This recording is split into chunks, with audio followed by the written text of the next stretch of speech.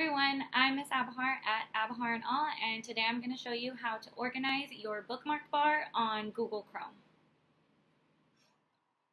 The first thing that you want to do when you begin organizing your bookmark bar, you want to delete any bookmarks that you no longer use. So all of the bookmarks that you have saved that refer back to classes that you used last year, you want to get rid of those because most likely you aren't going to use them anymore unless they're actual programs that carry over. Things like Achieve and Alex or your Gmail account. You want to keep things like that. To delete a bookmark, you want to hover over the bookmark that you want to delete, right click, and then scroll down and hit delete, and poof, it disappears.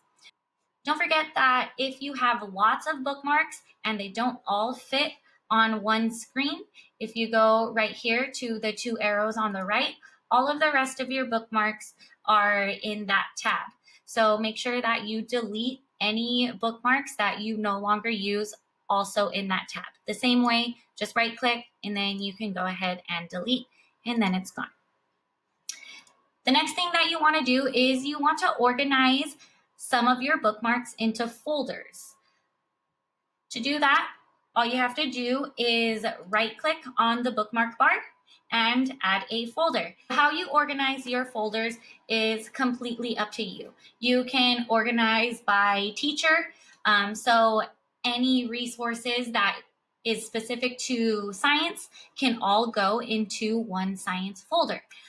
Or you can organize it by type of bookmark, like if you want to separate all of your different programs, so you can make a programs folder and you could have Achieve, Alex, and all of the other types of programs that you use in that programs folder. But for now, I am just going to go ahead and make a games folder. I noticed that lots of you all have tons of games saved in your bookmark, so might as well put them all into one folder. So Nitro Type is a game that I have on my bookmark bar. So I'm going to go ahead and drag it into my newly made games file. So it disappears from my bookmark bar and it is now in the games folder.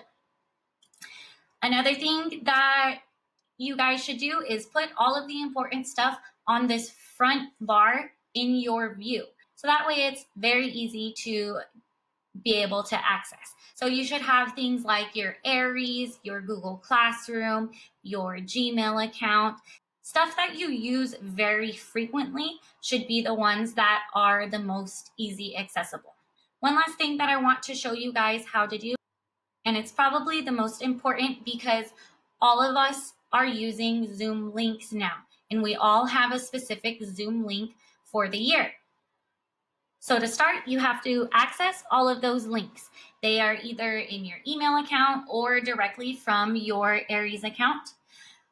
Make sure you have access to all 6.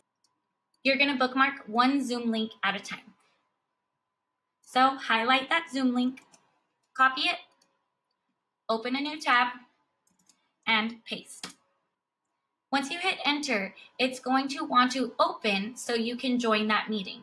But we're not actually joining the meeting right now. We're just using it to make a bookmark.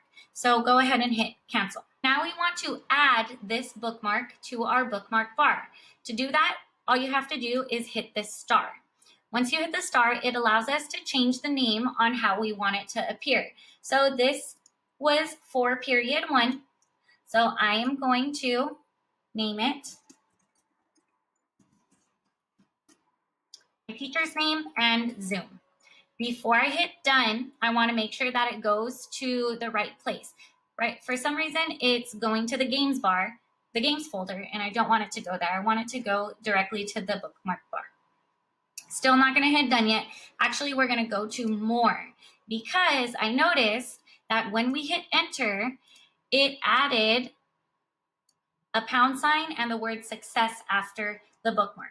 So I want to delete that. So now it's just the plain URL that we originally went to. Then we're going to hit save. All new bookmarks go to the very end, so it's right there. If we click it, it goes directly to the page that we have to click and then enter into the Zoom meeting. Once again, we're going to hit cancel. So now all that's left for you to do is make sure that these bookmarks are somewhere that you can easily access them. In this tab is not easily accessible. So I want you to grab that bookmark and put it on that main bookmark bar so it's always in view. Now, how you organize this is completely up to you. You can do that same exact technique for the rest of your classes, but and then it'll have 6 zoom buttons right here. To make that look a little bit cleaner, you could put them all into their own folder. So you can add a folder and you can name it Zoom Links. Click Save, and it popped up right here. And then you can just go ahead and easily add all of your Zoom links to that Zoom Links folder. So that way, when the time comes and you need to access your Zoom links, all of your links are right there on the top of your bookmark bar, and you won't have to go into Aries or go into your email account in order to look for them. So that way you can be on time and ready to learn. Thank you all for watching. I hope this helped.